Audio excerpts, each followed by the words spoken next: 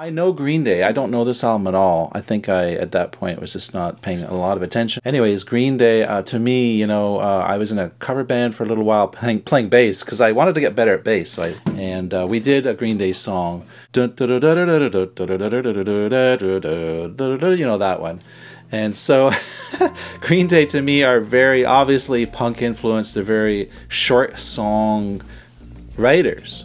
So I remember when this album came out, and I remember hearing a little bit of hoo-ha about it and thinking, I remember, I don't know, I just wasn't interested. But I'm really glad you recommended it because that was awesome. That was awesome. Lyrically, very interesting lyrics. I mean, I'm interested in the whole topic of, you know, the giant's hypocrisy of our world and planet, and the consumerism and the drugging yourself into oblivion to feel better, to feel happy. You know, obviously there's lots wrong. There's a lot wrong with our society, and we're figuring it out. Right? We're all slowly. I think we're slowly figuring it out. I think we're going forward in the dark here, because think about it. I mean, humanity is.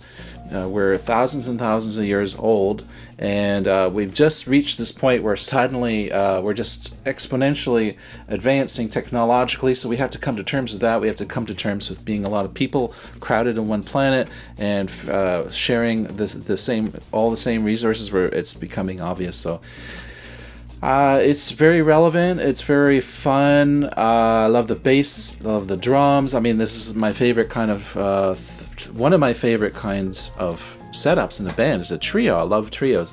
So I love the dynamics of this band, his singing.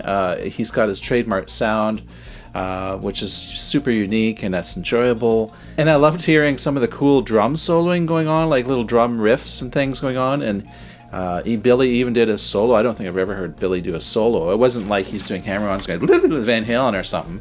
He was just kind of came up with a melody and played it, just like Kurt Cobain of Nirvana did that, I think. Geronimo James and Black Mistress, hope you guys are happy. I'm happy.